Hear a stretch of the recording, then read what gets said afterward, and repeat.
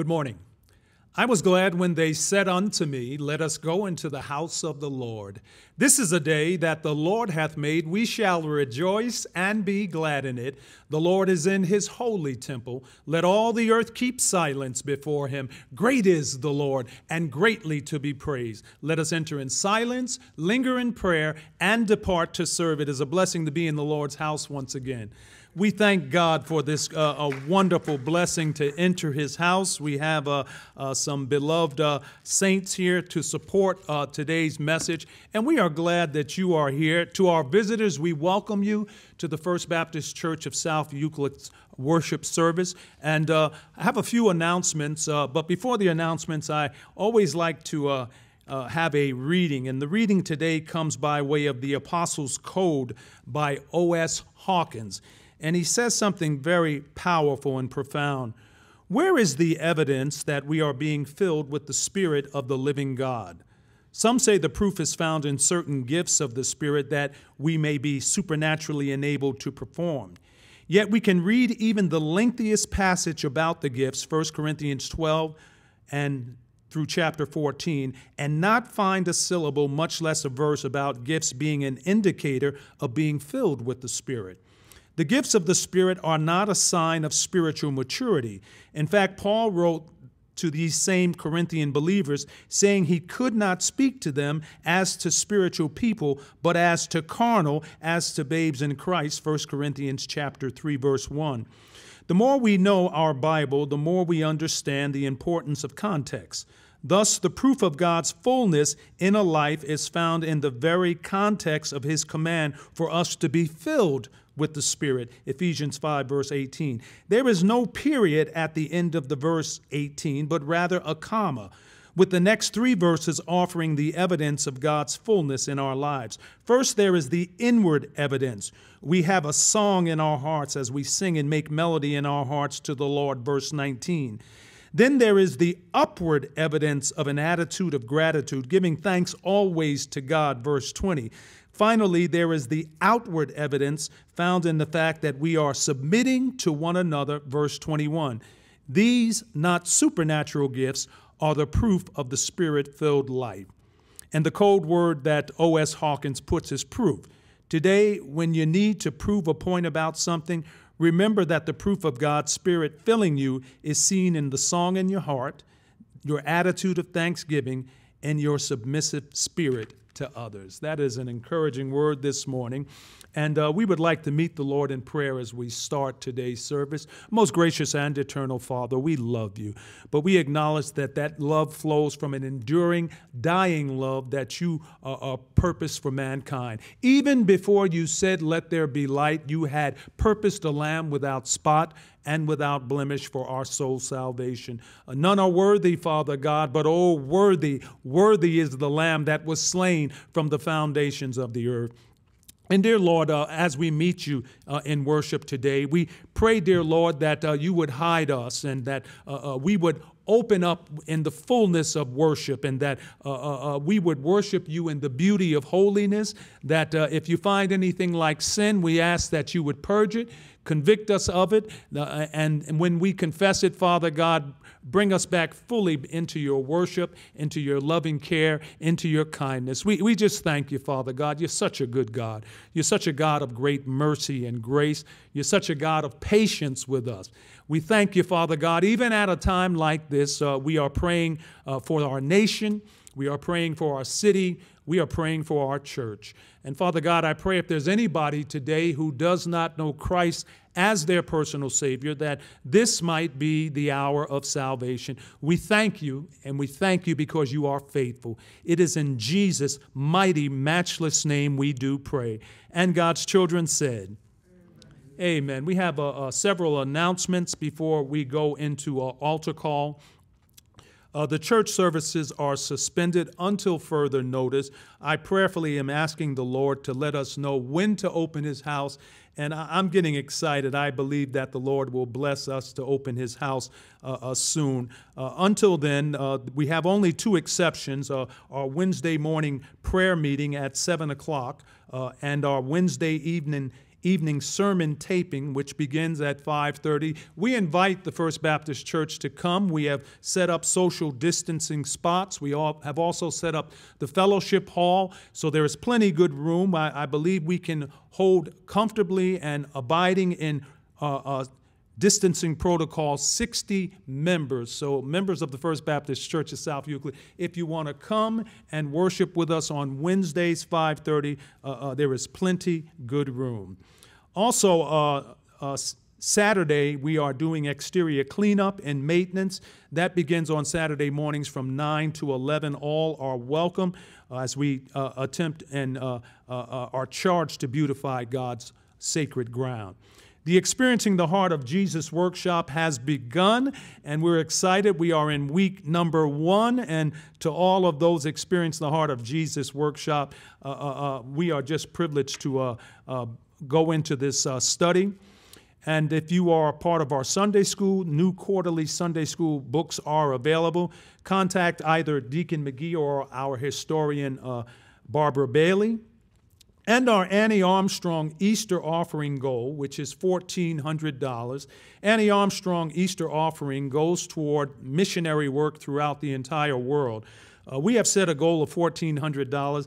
We are blessed. We are at $1,120.50. Keep designating on your tithes and offerings the Annie Armstrong that we meet our goal, and we thank you in advance for meeting that goal, and we thank you for your benevolence and your giving, your tithes and offerings, and the Faith Walk Center and Annie Armstrong can be mailed or by way of PayPal, or you can drop them off at the church. We thank this church, who is comprised of generous, cheerful givers. Also, the Girl Scout Troop 70120 will be hosting a drive-through cookie pickup on Saturday, June 20th. That is next Saturday from 9:30 a.m. to 10:30 a.m. here at the church for anyone who placed an order. And this will be the only time they're able to distribute cookies before the council deadline. Any cookies not picked up will be donated to the frontline responders, and the troop will be going off the honor system and memory for your orders. If you have placed an order, we hope to see you up here next Saturday, 9:30 to 10:30. It is altar call time. It is a special time in God's house when we, the body of Christ, meet the Lord in prayer. He is a God of great grace and great mercy. He loves to hear from us, and we just love talking to him because he is such a gracious, loving God. We are praying for the bereaving who have lost loved ones to the COVID-19 pandemic. We continue to pray for our hospital employees, doctors, nurses, and staff. We pray for our first responders, police, fire, EMS. We are praying for our hospice workers and their patients, the VA hospital workers, our veterans and residents of the VA hospital. We're praying for our correctional facilities throughout the United States and the convicts and security that work there. We are praying for our meat packing plants throughout the nation. Pray for our federal, state, regional, and city officials for godly decisions and protocols. Pray for the safety of our protesters, the safety of the police, and the safety of property. Continue, beloved, to pray for our trustee, Dorothy Blake. Cindy Prioreshi has asked us to pray for her and her sister, Vicki and Deborah. We are praying for Carmela Fletcher, Brother Bob's wife, and his daughter, Marie. We are praying for Brittany, who was hospitalized with a blood clot in her lung, and we are praying that that is dissolved and she can go home safely. We also ask you to pray for Catherine Livas and Paulette McCall, that is Sister Gwen's mother and sister. Pray for our widows. Pray for our children during these summer months. Pray for the observance of physical distancing and hygienic protocols where possible. Pray for an antidote for the COVID-19 virus. Pray against the surge in the COVID cases after weeks of protests. And continue, beloved, to pray for truth. Jesus said, I am the way, the truth, and the life. No man cometh unto the Father but by me. We are praying for the Jabez property at 4790 Monticello Boulevard. Continue to pray for the Faith Walk Center. And we are praying for Carol, who is suffering from some surgery complications. We're praying for Pat, who was going through radiation treatment for cancer. And we also are praying for Darcel at the passing of her husband to the COVID virus. Let us meet the Lord in prayer this morning. Most gracious and eternal Heavenly Father, we come to you in the name of Christ Jesus our Lord. And we come to you, Father God, and before we would ask you for anything, we thank you for all things. We thank you for this day. We thank you for last night's providence and protection. We thank you for your precious promises. And dear Lord, so many prayers are to petition to you, dear Lord. We are praying mightily for our hospital employees, the doctors and nurses, as the COVID virus is spiking once again, dear Lord. We're praying for the bereaved who have lost loved ones to this virus, and we pray for our first responders. We pray, dear Lord, for hospice workers, veteran hospital workers. We pray for our correctional facilities and our meatpacking plants. We pray, dear Lord, for our protocols, that we would abide in the protocols set up, and that we would be mindful of social distancing, mindful of wearing our masks, out of respect for those around us. And I pray, dear Lord, for the safety of the protesters. I pray, dear Lord, for the safety of property, and I pray, dear Lord, for the safety of police. We are praying for our trustee, Dorothy Blake, and we hold up to you, Father God, Cindy Prioresci and her sisters. We are praying for Carol as she goes through a surgical complication. We hold up Darcel at the passing of her husband, and we hold up Pat, who is going through radiation treatment. And Father God, we hold up our widows, and a very special prayer for Brittany, who was hospitalized with a blood clot in her lungs. We are praying for Sister Catherine Livas and Paulette McCall, and we pray, dear Lord, for our children, especially during these summer months. And as the heat increases, Father God, we are praying for those who suffer from respiratory ailments, COPD and asthma and bronchitis. We pray, dear Lord, that you would alleviate some of their suffering as they attempt to breathe as fully as they can. And we are praying against a surge in the COVID cases after the weeks of protests. And Father God, we want to take opportunity to pray for a dear neighbor down the street, Dan, who has Lou Gehrig's disease. We pray for him, and we pray for his wife and his two sons as well, that your hand of grace would be on them. And Father God, we pray for a word to encourage us this day. And we just thank you, Father God. We thank you for the privilege of being in your house. And we await that day when you say, it is time to open my house, and that all might come in safely, and that we might worship you in spirit and truth. Truly, dear Lord, the day we come back in your house, we can all say and say of a truth, I was glad when they said unto me, let us go into the house of the Lord. Till that day we wait, we pray, we watch, and we trust you, Father God. No other help we know. And we ask this prayer in the mighty, matchless name of our Lord and Savior Christ Jesus. For his sake we do pray. And God's children said, Amen. Amen. God bless. There is a word from the Lord. If you have your Bibles, turn with me, please, to the book of Luke. Luke chapter 15, a very familiar text.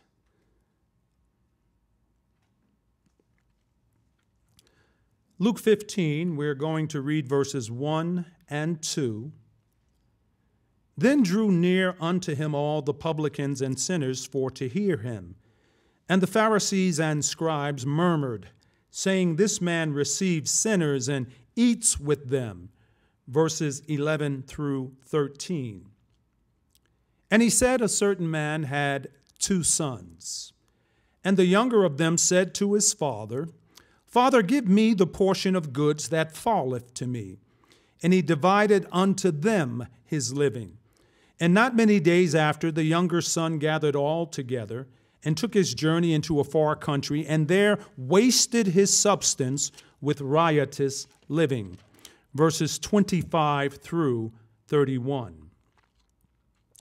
Now his elder son was in the field, and as he came and drew near to the house, he heard music and dancing. And he called one of the servants and asked what these things meant. And he said unto him, Your brother is come, and your father has killed the fatted calf, because he has received him safe and sound. And he, the older brother, was angry and would not go in. Therefore came out his father and entreated him.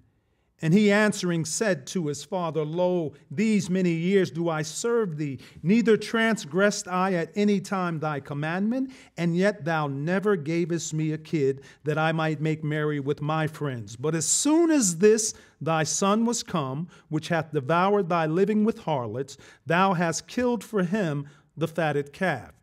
And he said unto him, Son, thou art ever with me, and all that I have is thine.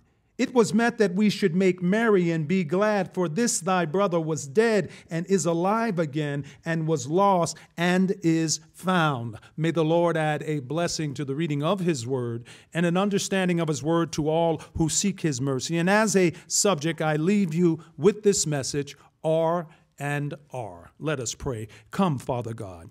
Come and speak to someone who is prodigal. Come and speak to someone who does not know the free pardon of sin through your Son.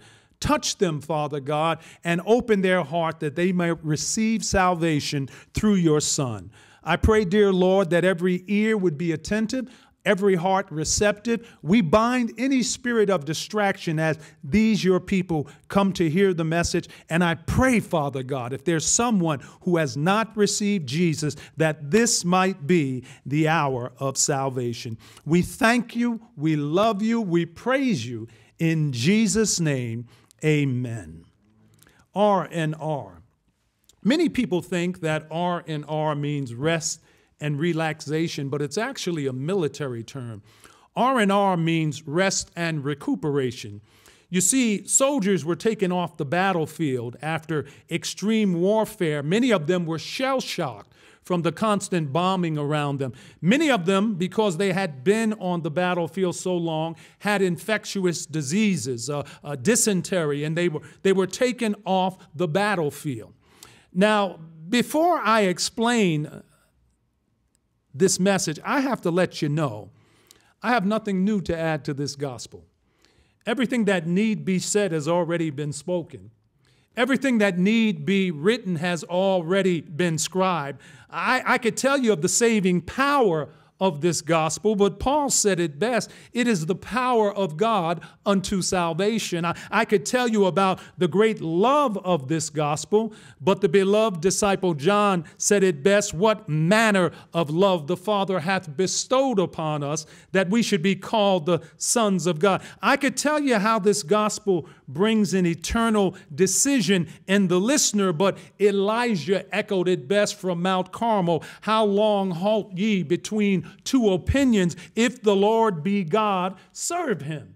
I can tell you about the transformative power of this gospel, but it was said so mightily from the ash heap when Job said, all the days of my appointed time, I will wait till my change come. I could speak of the spirit of this gospel, but Jeremiah said it best. The Lord is like fire shut up in my bones, and I can't hold my peace. I could speak to you about my faith in this gospel, but I'm humbled when I hear the words of the master. If you had the faith of a grain of a mustard seed, you could tell a mountain to be moved. In church, I haven't seen any mountains go by. So I know that what little faith I have came from the master, and this day I say thank you.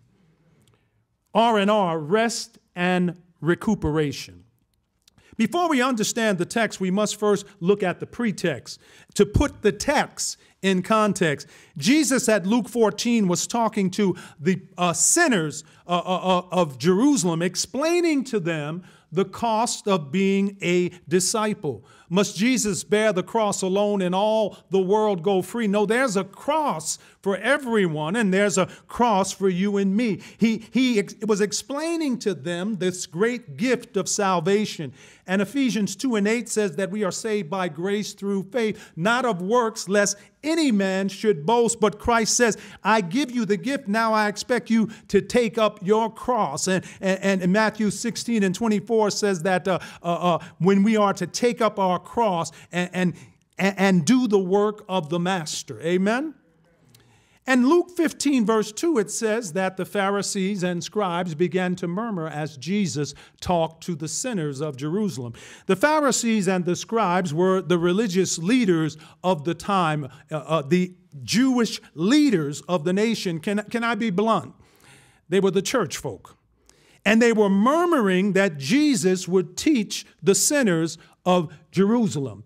Now, let me say this. When folk murmur against you, murmuring is a way folk talk under their breath and speak loud enough for others to hear, but not loud enough for you to hear. And the reason why they don't want you to hear it is because they know Psalm 7, verse 10, my defense is of God who saves the upright in heart. When folks start talking about you, when folks set a trap for you, you don't have to defend yourself. All you've got to do is be upright in heart, and Christ will bring the defense for you. And as they question Jesus, the Bible says that Jesus defended himself. Now, wait a minute, preacher, you said you don't have to defend yourself. No, I said my defense is of God. Jesus defended himself because he is God in the flesh. Amen? And his defense took the form of 3 parables. It makes up all of Luke 15. The parable of the lost sheep. A shepherd having 100 sheep loses one. He secures the 99 and then goes to find the one lost sheep. And when he finds that one lost sheep, he doesn't rebuke it. He doesn't chasten it. He puts that sheep on his shoulders and carries him back. The Bible says that the heavens rejoice at the return of one lost sinner. And then the parable of the silver coin. A maiden had 10 silver coins in her room, and she lost one. She lit her room to find that one lost coin. That was the problem. She didn't have her light on. Amen? The Bible says that we are to let our light so shine before men that they may see your good works and glorify the Father which is in heaven. And when she turned her light on and found that one lost coin, she called her neighbors to come and celebrate with her that she had found the coin. See, heaven rejoices at the return of one lost sinner. And I believe what Jesus was saying to the Jews is that God seeks lost sinners. That God is on a seek and save mission for those who do not know the free pardon of their sin through Jesus Christ. But there is a difference between these 2 parables and the parable of the prodigal son. In the parable of the prodigal son, the father did not seek the lost son. You see, the father was too holy to go down into the pig pen. And he was too righteous to compromise his values. But what he did was he waited for the return of his son. And I need to tell you before we start, that word prodigal, by the way, means wasteful.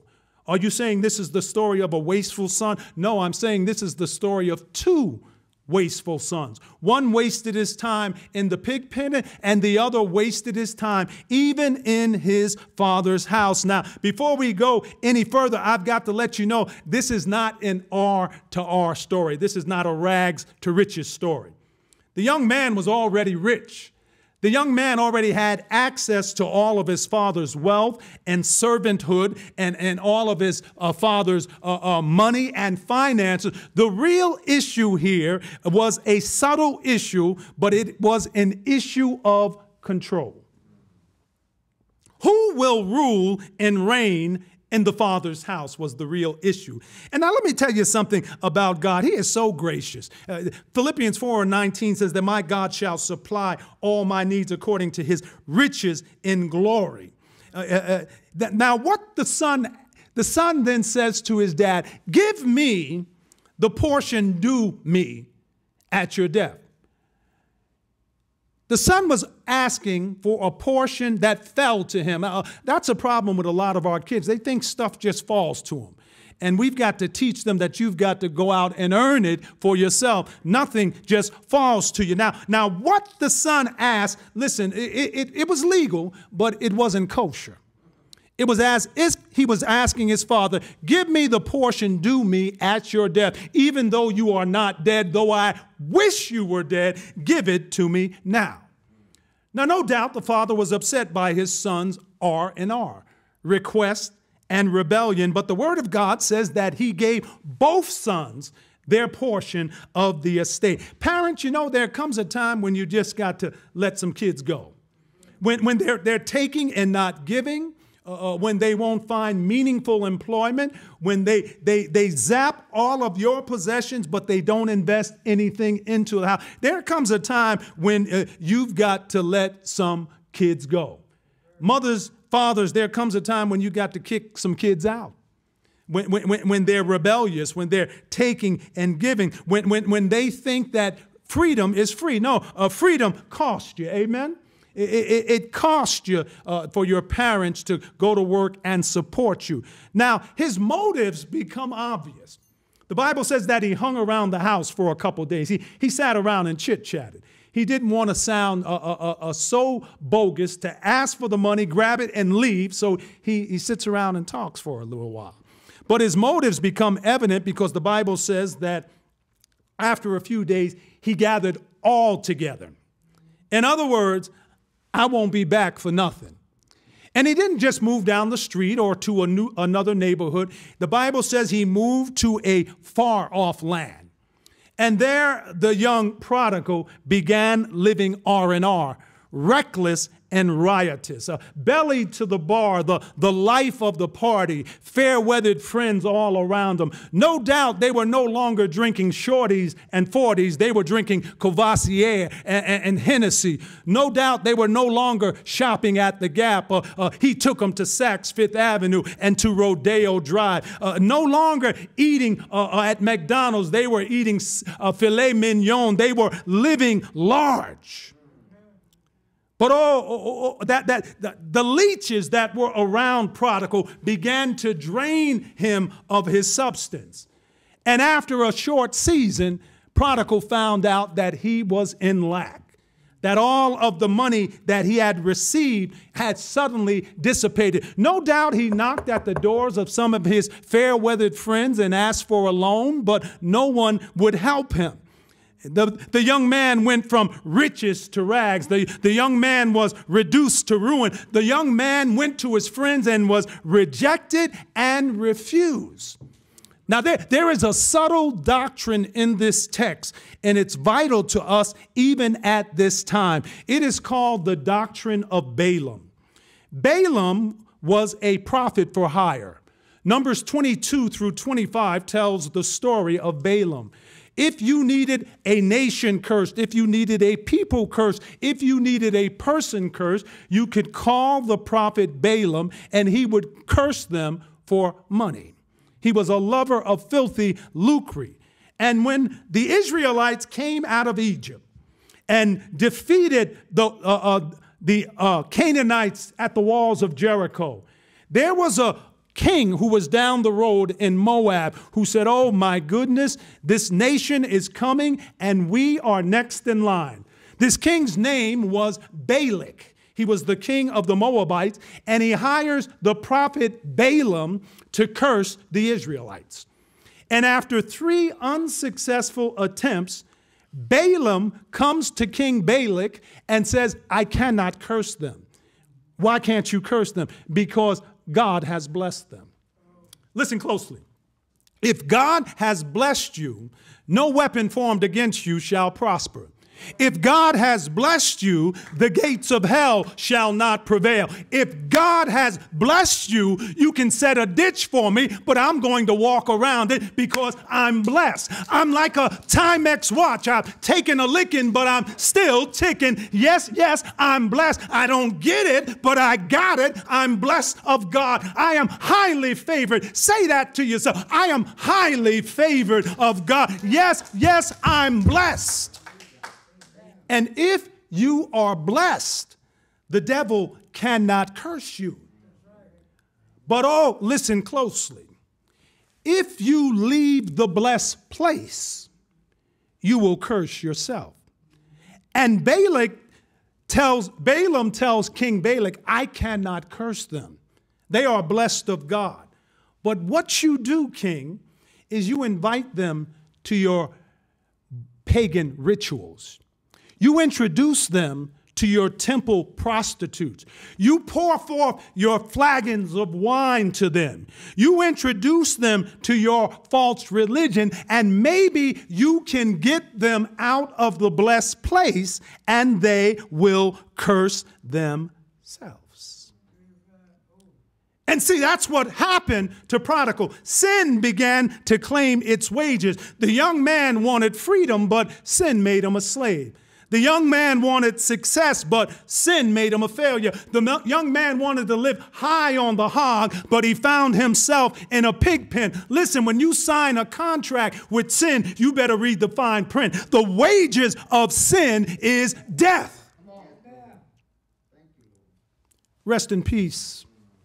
My neighbor John always had the greenest lawn in town. And whatever John did, I did trying to copy him to get my lawn as pretty as John's. John went and got the Kim Lawn Man. I got the Kim Lawn Man. John went and got himself some Scots, and I got myself some Scots. John was even out there one day picking dandelions with a screwdriver. My wife said, "What is he doing?" I said, "Do you know that man is out there picking dandelions with a screwdriver? Where's my toolbox at?" And I tried to keep up with John, and I never understood why his grass was always greener than mine. And one day John called me across the yard, and I thought, well, he just wants to brag on his green grass. So I went across, and I walked across my grass to John's grass. And as I walked on John's grass, I began to look down at his grass. And to my surprise, I found he had potholes. And to my surprise, there were dandelions in his grass. To my surprise, there were even spots where no grass grew at all. And the reason why I could not see it is because I was looking from an earthly view. Do y'all hear me?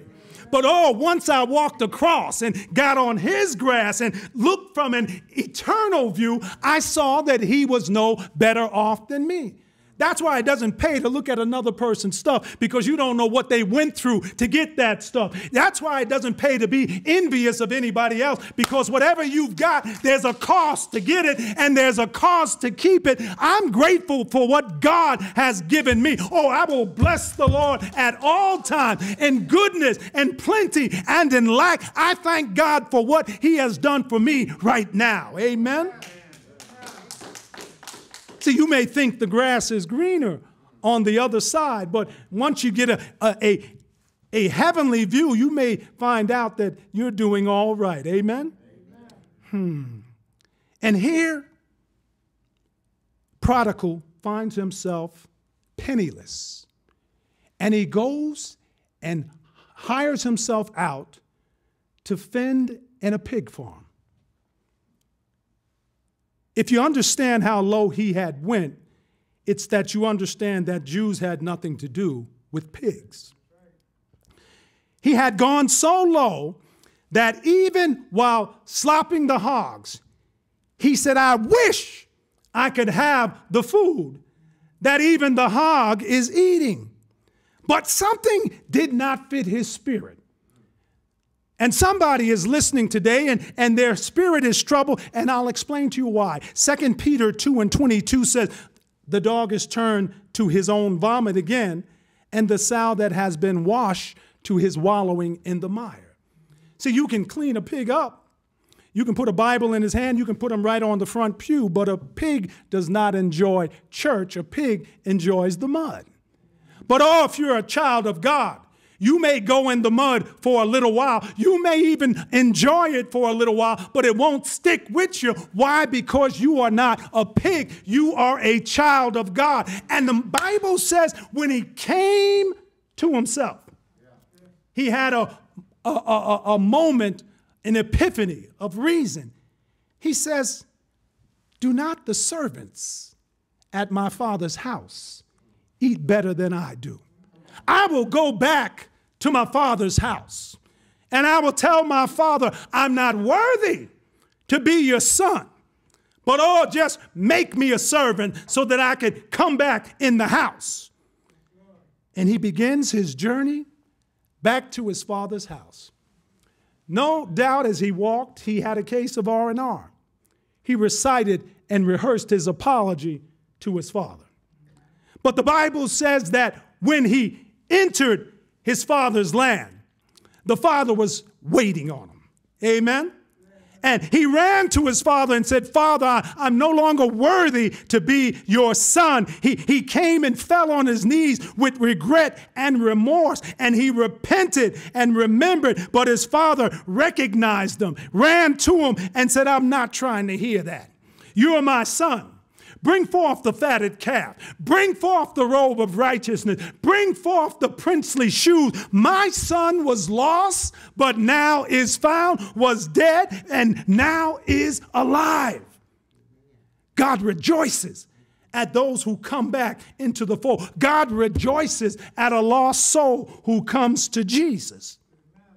Now you remember the Pharisees and scribes who murmured against Jesus at the beginning of Luke chapter 15. Well, Jesus does not forget them. He continues and he talks about the eldest son. Now listen closely, beloved. There are sins of the flesh and there are sins of the heart. The sins of the flesh were evident with the younger son. But the sins of the heart were not so evident with the eldest son. After all, he was in the Father's house. He worked for the Father, never asked anything from the Father. And it seems that he would have been in good stead, but he was also prodigal, wasteful. He wasted his time in his father's house. And father comes out, the same father who waited on the youngest son comes out to entreat the eldest son and says, son, why don't you come inside? And the eldest son had a case of R&R. He ridiculed and rejected his younger brother. He was resentful and refused to come inside. He told his father, I've lived a respectful and righteous life, and never once did you offer me a calf. He said he had been reliable and remained at the house. Listen closely, like the Pharisees in this parable, he was self-righteous and judgmental. Now, before you pick the toothpick out of your neighbor's eye, get the railroad tie out of your own eye. Amen? One sister comes into the sanctuary pregnant and unmarried.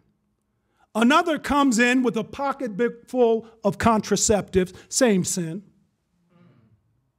One sister comes in lying, and another comes in gossiping, same sin. One brother comes in torn down, and another comes in tearing down. It's the same sin. See, we have to remember that the Father deals in grace. Amen?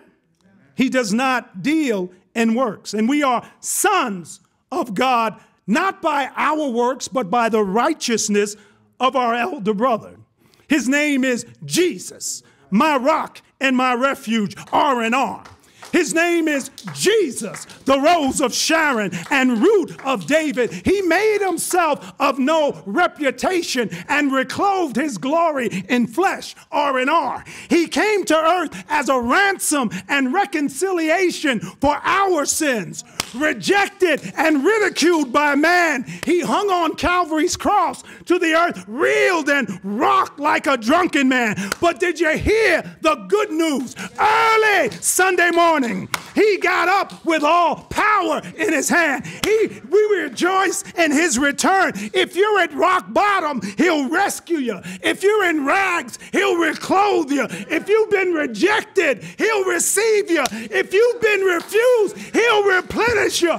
Rejoice in the Lord, beloved. We are soldiers in God's army. We've got to fight. And listen, though the bombs are flying, though the pandemic rages, stay on the battlefield. There's coming a time of R&R. Stay on the battlefield. There's coming a time when righteousness shall reign. Stay on the battlefield. There's coming a time when we shall see the Rose of Sharon and the Root of David. Stay on the battlefield.